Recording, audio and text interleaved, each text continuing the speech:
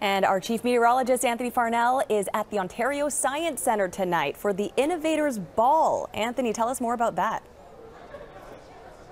Yeah, it's a really fun event. I was here a couple of years ago before COVID for the 50th anniversary of it. Now they are back in person. Guests are just starting to arrive. And anytime I get an invite as a scientist to come down to the Ontario Science Centre, I do it, and there's always fun things to do. And I just want to show you, Tracy, one example of that right here, just outside of the entrance to the ball. This is Stanley. Stanley, very similar to Storm the Weather Dog, actually, and it's actually mimicked after a dog. And yeah, he's been moving around, doing his thing. Sit down. Okay. Lie down. Just like Storm. Sometimes you have to say the commands after they do it. But yeah, good job, Stanley. We'll talk a little bit about the weather now because there is a lot going on.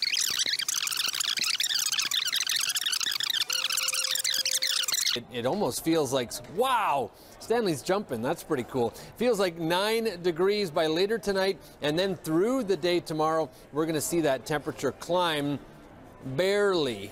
In fact, we'll hit 10, and that's about it. Stanley, can you jump again? Do you want to jump?